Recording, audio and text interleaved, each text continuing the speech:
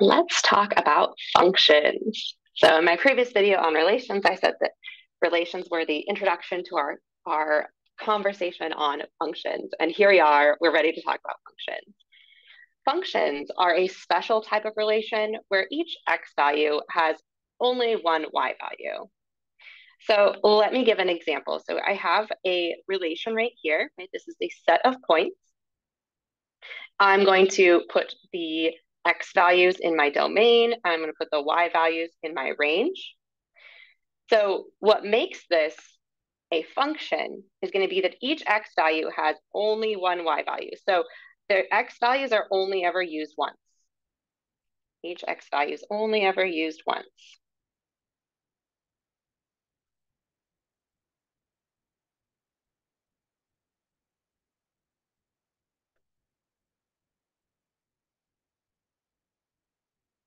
That makes it a function. All right. So that is not what I meant to do. Here we go. In our domain, we have -1, 2, and 5.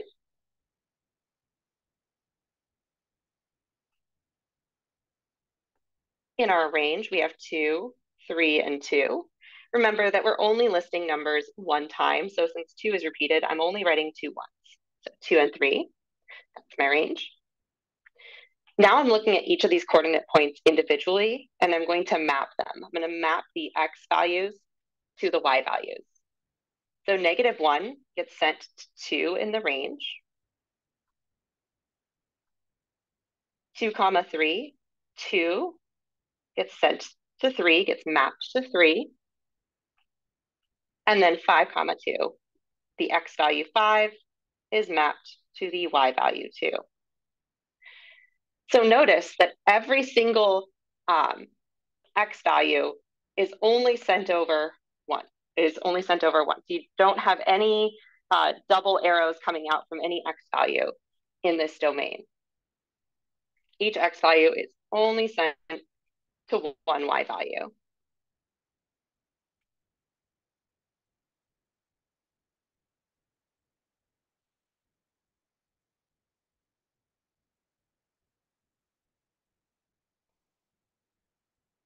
On the other hand, if I look down here, see if I can move.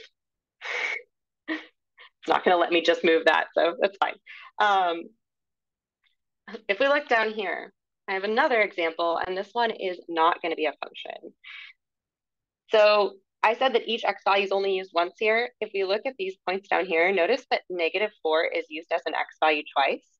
-4 has the y value 6, and it has the y value -1. So that makes it not a function. A function says that everything in the domain is only sent over once.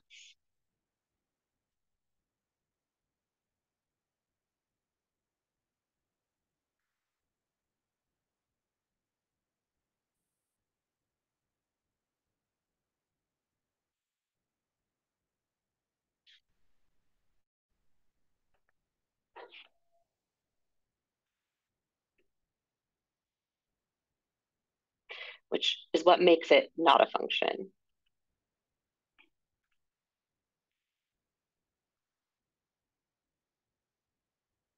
But let's go ahead and draw it so we can see it visually.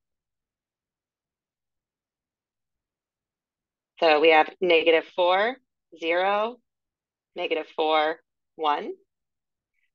Writing each of those numbers only once. So -4, 0, -4 we already wrote, and then 1. For our range, we have 6, 2, -1, and 7.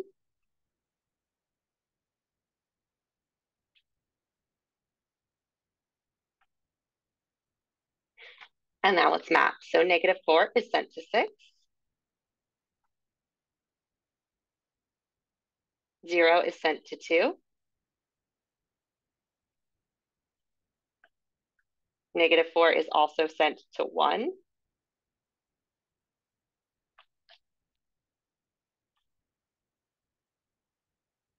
And then 1 is sent to 7.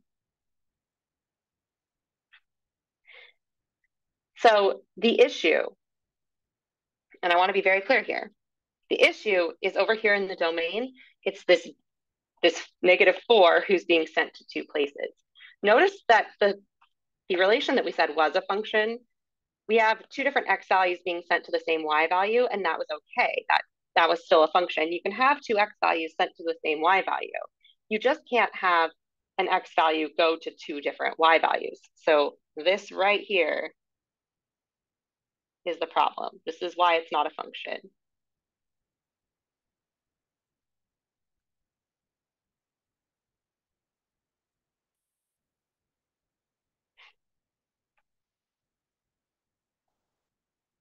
So that works when we're talking about a discrete set. So we're talking about a set of a finite set of points, right? We have four different points here. We can see, oh, this is not a function because this value was sent over twice. But how do we tell if a graph is a function? And for that, we have the vertical line test. So the vertical line test tells us if a graph represents a function or not. Now, the idea is that each x value has only one y value. So on a graph, we can tell if an x value, which those are all listed on the x-axis, right? We can tell if an x value has two y values if we're able to draw an up and down line and hit the graph twice. So if we hit the graph twice, we are not a function. If we draw an up and down line and hit the graph twice, that means an x value has two different y values. So with this first drawing right here, look, I only hit once, right? Anywhere I draw a line, I only am going to hit the graph once. I hit right here, that's only one time, only one time, only one time, only one time. So each of these x values are only going to have one y value associated with them. This passes the vertical line test. This is a function.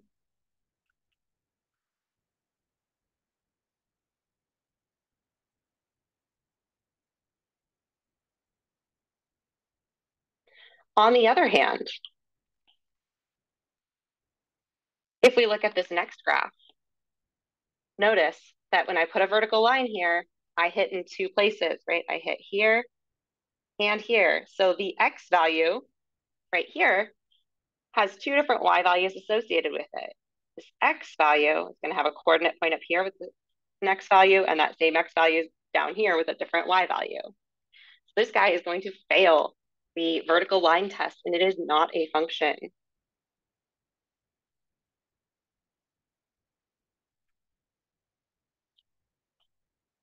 Let's center that a little bit. There we go. Not a function.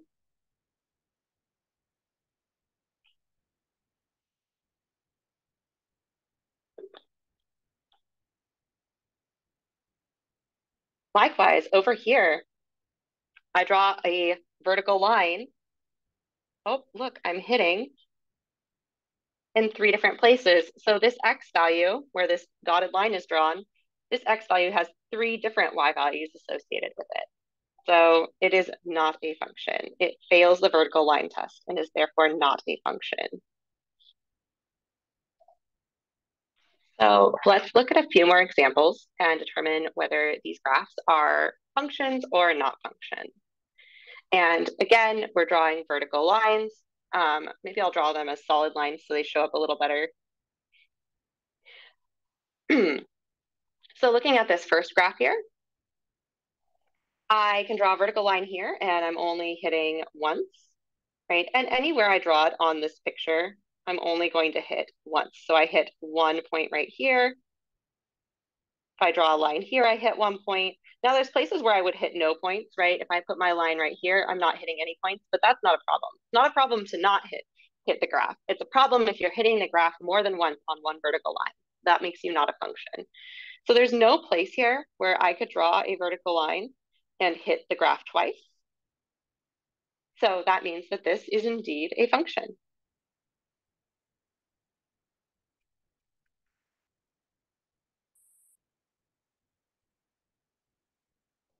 On this next graph, oh, look, this first line that I draw, I'm hitting in two places. I'm hitting here and here. So I fail the vertical line test. This graph does not represent a function. This is not a function.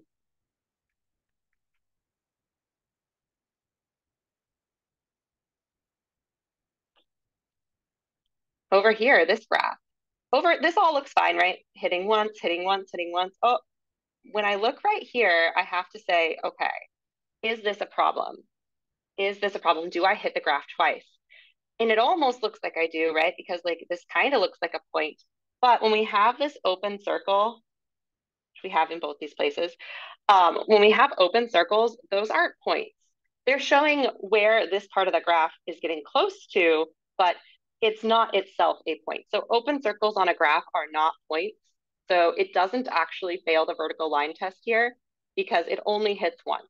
The open circle is not a point.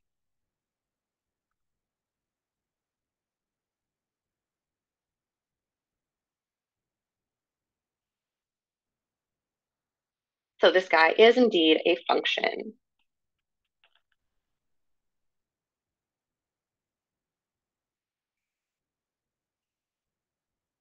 All right, this next one, kind of a lot like the circle, right? You can tell that this is going to fail the vertical line test. Um, in a lot of places, the vertical line is going to hit more than once. So it hits more than once. This vertical line hits the graph more than once. This is not a function. It fails the vertical line test.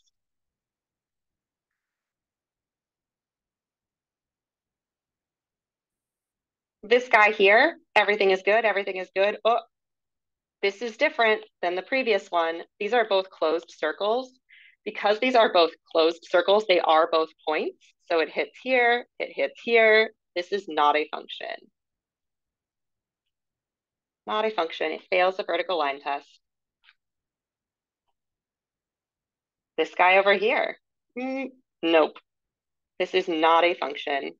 There's a lot of places where the vertical line is going to hit the graph twice.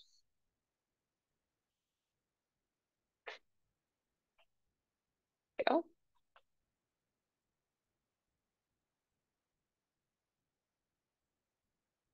Down here. Okay, only hitting once, only hitting once, only hitting once, only hitting once. Oh, looks like every line that I would draw is only going to hit the graph once. So this passes the vertical line test. This is indeed a function.